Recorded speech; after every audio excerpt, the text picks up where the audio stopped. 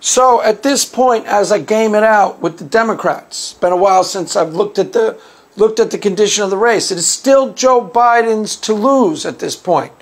He got beat up a lot in the first debate, and he's got to have a strong performance in the second debate, and he's kind of being true to form, is why I thought, you know, he isn't running a very good campaign. He's got to run a much stronger campaign, but it's kind of why I thought he wasn't going to win the nomination to begin with, because he's kind of being true to form, making too many gaffes, running a campaign that's inartful. You know, in the first debate, he looked really tired and confused. Didn't help him. Now, he's still in the strongest position politically because of where he's positioned himself. The underlying premise that he will be a sane, reasonable alternative to Donald Trump, that is the strongest card that the Democrats have. Even if you're a Trump supporter. Even fervent Trump supporters are sometimes troubled by Trump's antics. And sometimes Trump's Trumpian persona is counterproductive to his political interests. So the best case scenario, the best possible card that the Democrats can play is to position their eventual nominee as a sane, reasonable alternative to Donald Trump. And so far, Biden still looks like that candidate. So what's the problem? The problem is he's starting to, you know, show himself as weak with a glass jaw. I mean, Kamala Harris took him to town in the first debate pretty easily, without much of a struggle. You can tell that she's an excellent prosecutor, and she had a choreographed hit piece that went really well for her in the first debate. Now, here's why I do not think Kamala Harris is actually going to be the nominee, despite the fact that it looks like she's rising now and potentially could be. If you've been paying close attention to the race, as I have, you will have noticed something about Kamala Harris. She's terrible. She's terrible. She's an absolutely awful politician.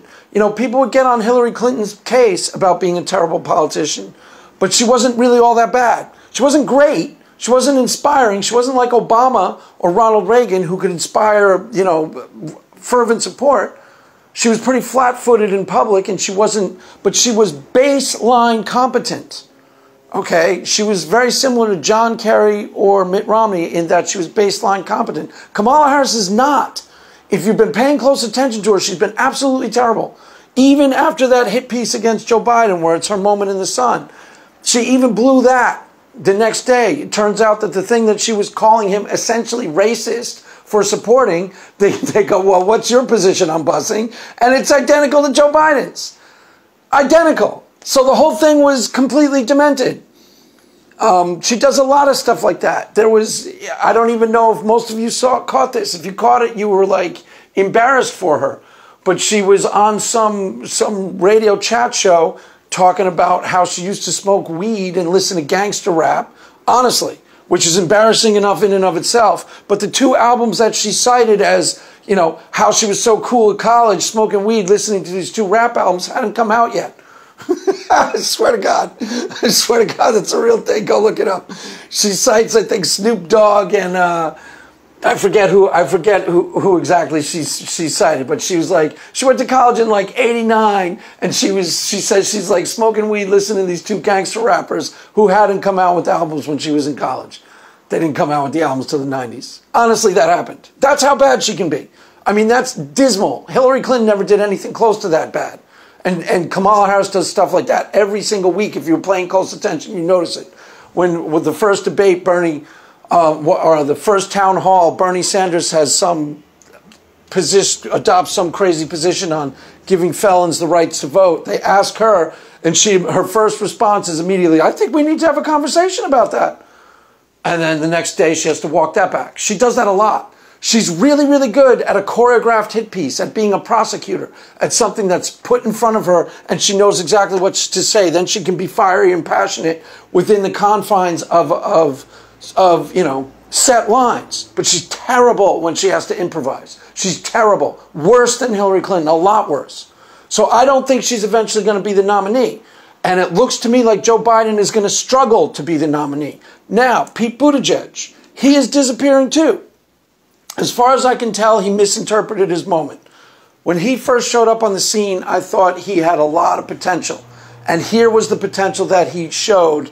And I can't be the only person who noticed this because he rose immediately. First of all, he's gay. That helps a lot in today's world, especially in the woke Democratic primary. But he was a gay man who was presenting himself as friendly to mid-American values, Midwestern American values, and Christian. Now, that's a really strong playing card if you play that correctly. That's presenting himself as, I'm going to be a unifying force and I have respect for, you know, family-oriented Christians and traditional values, but I'm gay. That's gold as far as I'm concerned. But he played it completely wrong. He's young. He'll be around. He will run again. He played it completely wrong. As far as I'm concerned, that got people interested because that's a very compelling idea, to be a unifier and a healer, to have one foot in the SJW camp and one foot in the camp of, you know, traditional Americana, red state, and speak to red state people. But he kind of fumbled that immediately and he started attacking Mike Pence. He did. As far as I'm concerned, he blew it because he started going after Mike Pence. And as I saw his moment, his potential as somebody who is going to unify the culture wars, because I really think there's a lot of people who want that, you know, who don't like all of this. Let's be as antagonistic as humanly possible and let's dig into our camps and choose sides and be really, really. I think there's a lot. It's still America after all, and we like to get along and interact. And, you know, I still think there's people in the country looking for a healing voice. Now, he blew it immediately because he started becoming a culture warrior right out of the starting gate. He picked a fight with Mike Pence about gay marriage that Mike Pence hadn't said anything about. Mike Pence didn't say anything. He picked the fight. So his initial selling point is, I'm going to be a healer in these culture wars, and he starts off as a culture warrior. Totally misunderstood what his appeal was. And as far as I'm concerned, I think he might have completely annihilated himself because he doesn't seem to be an issue anymore. Which leaves us with Elizabeth Warren. If Joe Biden stumbles badly enough, I think Elizabeth Warren will be the nominee. She's very similar policies to Bernie Sanders. She is very, anyone who's a really committed leftist, Sanders is their first choice, she's their second choice, or vice versa. They'll be completely comfortable with her. And I think the establishment will ultimately come around to her because if she's smart, and I have no reason right now to necessarily think that she will be smart, but it looks like she's starting to understand what she needs to do. Joe Biden still has the strongest possible path to victory. But Joe Biden is being Joe Biden, and that means he's being clumsy and he's starting to mess up. And if he's clumsy and he starts to mess up, he will take himself out of the running. And the person I see as the best position to be the nominee, if that happens, is Elizabeth Warren. She's got to overcome a lot of stuff. She needs to tone it down.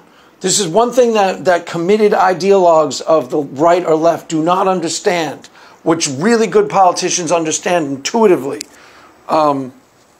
You've got your base, period, full stop. There's very few politicians that can make a lot of hay by constantly appealing to their base. The reason they do it is because, you know, she's committed leftist. It's not, that's why she's popular with the left, because she's actually ideologically on the same page. But you got to tone it down. And I don't foresee that she quite understands that she's got to put a lid on it and like try to moderate her positions and moderate her voice. You don't necessarily have to moderate your positions. That's the part that people don't get. Really good, excellent politicians understand that intuitively. Obama moderated his voice, not necessarily his positions. Ronald Reagan moderated his voice. He didn't moderate his positions at all. He was 100% committed, you know, to conservative causes through and through. But he moderated his voice, which is really the important part, because then you can make an appeal across the aisle and you can make appeal to people who aren't committed one way or the other. See, Elizabeth Warren, in order for you to like her, you got to be kind of on board ideologically. So we'll see. It's going to be a struggle. It's going to be a struggle to the finish line any way you slice it. If Joe Biden stumbles badly enough, that is who I foresee becoming the nominee, is Elizabeth Warren.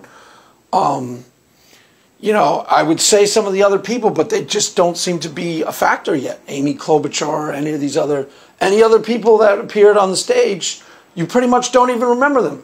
You know, I can't even name all of them. So, I mean, so far I still see it as Joe Biden's to lose, but it looks like he might lose it. Let's just put it that way. It looks like he's going to lose it. And, you know, originally I thought Beto O'Rourke, I thought he was 100 times more charming than he actually was. When he did that thing where he started speaking in Spanish in the first debate, I mean, that was embarrassing. That was like next level embarrassing. That was pandering times 1,000. That, as far as I was concerned, that was it. You know, that was too embarrassing to take seriously. So there you go. That's how I analyze it thus far. That's all, kids. Amen.